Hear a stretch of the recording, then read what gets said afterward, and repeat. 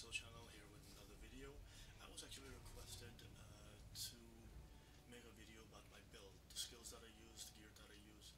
So let's go ahead and do that, shall we? I am using dual wield and bow. Oh wait, I'm using a Templar, Breton Templar Ultimary Dominion. As you can see, all my points are in stamina.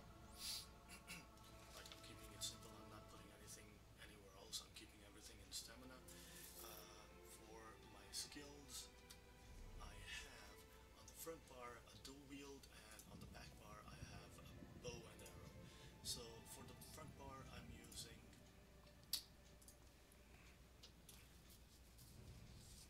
Rending Slash, there we go, which is a morph of Twin Slash.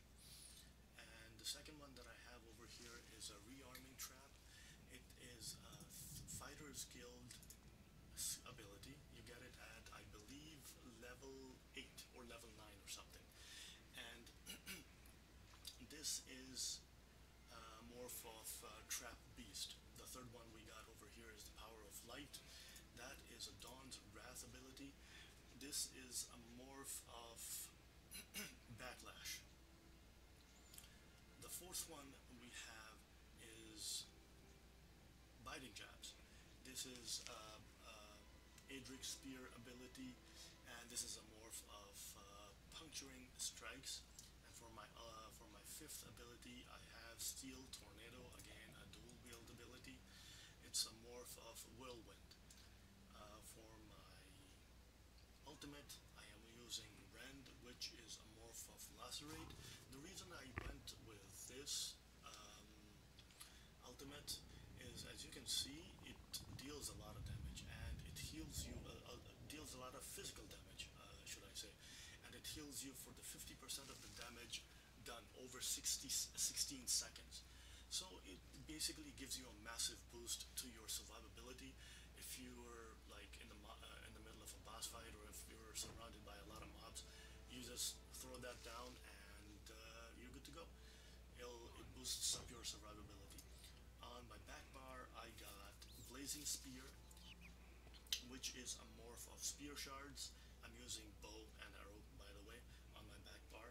The second ability I have is Poison Injection, which is a morph of Poison Arrow. If I'm running, the way I work my build is, if I'm running a public dungeon or a group dungeon, a group run, I change the Poison Injection with Restoring Light ability, Repentance, which is a morph of Restoring Aura. Now, this thing over here also adds to your survivability, also adds to your resource management, because as you can see, Consecrate the Souls of the Fallen, restoring 3,109 health and 3,109 stamina to you and nearby allies for each corpse. So if you have, like, my health is not great, as you can see, this is what I have with 17,979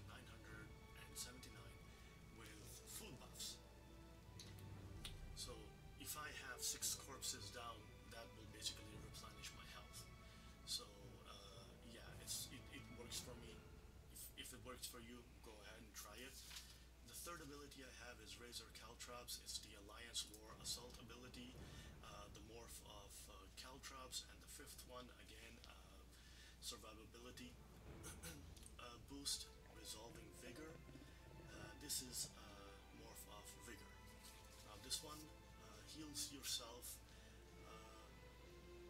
for 9,402 health for 5 seconds, and nearby allies for 7,254 health over 5 seconds. You can spam it if you are surrounded by enemies. I had to do that when my healer dropped the group in the middle of a boss fight. That was fun. The gear that I'm using is, right now I'm wearing Balkan Scoria training helmet. I'm looking to get a better one than that, probably Divines or Infused. My guildmate helped me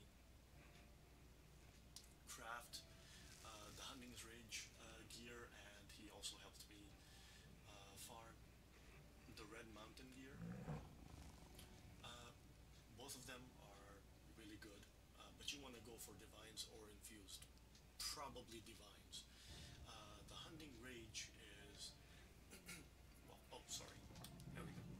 With 5 pieces, like 2 pieces, weapon crit, 3 pieces, max stamina, 4 pieces, weapon crit again, and 5 pieces altogether, weapon damage added. For Red Mountain, for 2 pieces, weapon damage, 3 pieces, stamina, 4 pieces, weapon crit, and 5 pieces when you have the full set. It deals damage with a weapon ability you have. When you deal damage with a weapon ability, you have a 10% chance to deal additional 7,636 flame damage. So that's really cool. For my food, I am using, holy cow, how do I pronounce that? Braised rabbit with spring vegetables. Well, it's a dual stat food. Usually people use like 3 stats on their food. That's good too. If you get something better, definitely take that. I had this, so I kind of, no wait, that was actually created by my, crafted by my guildmate as well. The same one that helped me farm my gear and helped me craft some of my gear. For the potions, I use the Essence of Health, Champion Point 150. Guys, you want to stick with the health potions. The Magicka and the Stamina, you can recover with heavy attacks of your Destruction Staff or your Restoration Staff for Magicka and like bow or swords or whatever the heck you're using for melee weapons. You could restore that with heavy attacks. So this is the build that I work. It works for me. If it works for you, go ahead, take it. It's here. Use it however you like it. People have different variations of this build. I have mine. This is how I work my build. Sorry, stuttering. Anyways, that was my build. I hope you like it. If anyone wants it, as I said, it's there. Take it, work it, and that's it for now for this video. Just before I leave, guys, remember it's just a game. So relax, have fun, enjoy, and avoid shaming and bigotry. Take care of yourselves and have